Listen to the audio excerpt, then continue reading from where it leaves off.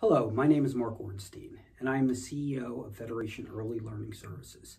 It gives me great pleasure and an honor to introduce our organization to Rotary.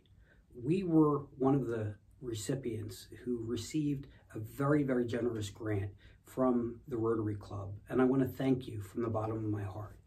Here at Federation Early Learning Services, we are a 110-year-old organization that is steeped in a foundation of Judaism, where we provide early childhood services to over 600 students across Philadelphia, Delaware County, and Montgomery County.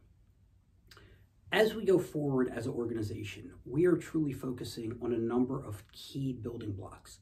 Diversity, ensuring that we as an organization have diversity, inclusion, and equity through all of our children and our staff.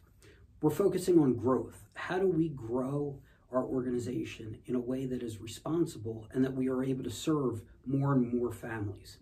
We are looking at innovation. How do we use technology and state-of-the-art practices to make sure that our centers are at its highest across the region? And legacy. How do we use our 110-year-old history to ensure that we as an organization are instilling best practices and learning from some of the top practices that we have done in the past?